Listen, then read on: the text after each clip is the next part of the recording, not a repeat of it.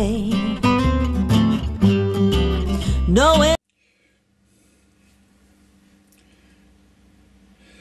Well, I got a request the other day, well, 2 or 3 days ago now, from my son-in-law, who doesn't really ask me for anything really. He doesn't. He's quite a nice lad, but he's not over talkative. And he brought me some paper in, and this is the paper you're looking at now on the screen, and it's called Toasted. That's the name of it, and it's a contemporary design and an illustration in vinyl, and it's by Aurelia Lange. I think that's her name, Aurelia, AURELIALANGE, and the paper's produced by Urban Graphics off the web. I don't know if anybody's interested, but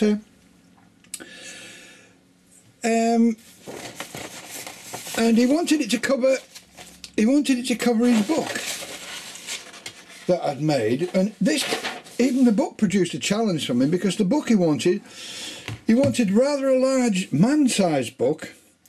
This is it, finished, completed. I mean, I've got a thing out on the web of how I make books, so I'm not going to go into making books all the time. It's just what I'm doing at the moment, and what I'm producing. Now, this is an A5 book, which is half the size of A4, which is normal foolscap, and he wanted a book with lines in, and then I said, well, I can't produce lines, Dave, because the paper won't allow it. A4 paper, you fold it over, it becomes B6 once you fold it. Probably B6 is only half this size.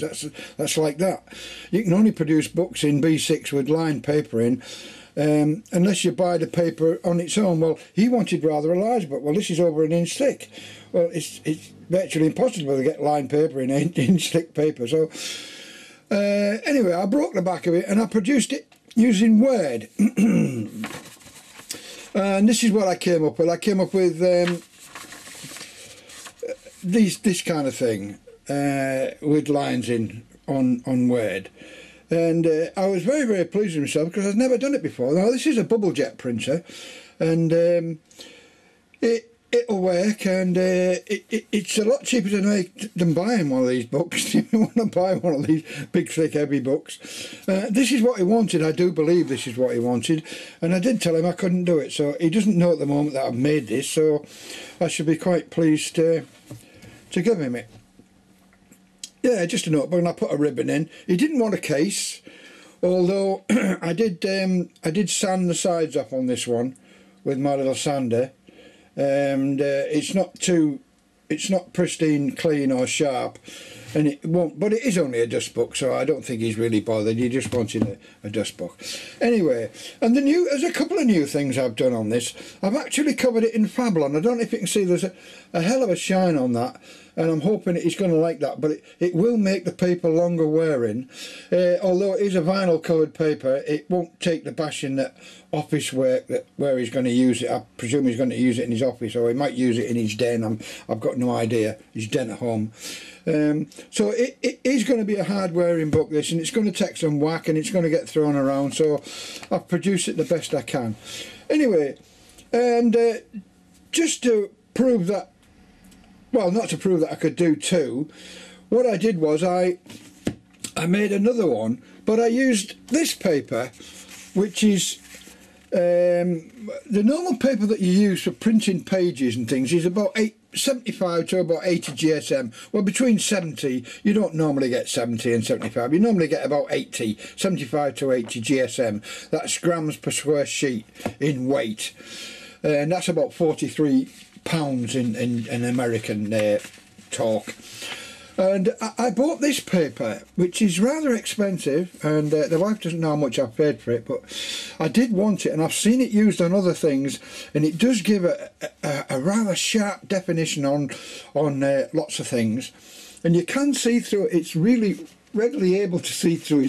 It's a beautiful paper. It's Japanese, and this particular brand is called the Yuzen Shiogama, and well, it's over £5 a sheet anyway, and the sheets are about 3 by about 4 or something like that, rolled up sheets, and I got 2 of these, and I produced, I'll just put that other way, I produced this book, and the Shiogama sheets are they're about 40 GSM. They're only half the weight of the normal paper, but they are incredibly strong, but they do work incredibly easily. And this is, it's an exact copy of the book there with smaller pages in, that's all. And this book I've done for myself just to keep a copy.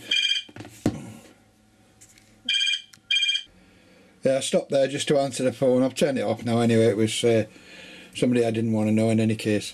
And yeah, and this is a similar type of thing, but I've put, just in case somebody else wants it, it's built in the same fashion, and it's got a Fablon back on it and everything like that, and I haven't done anything extra special on it or anything, but it was easy to make because I'm not fumbling around now, I know exactly what to do.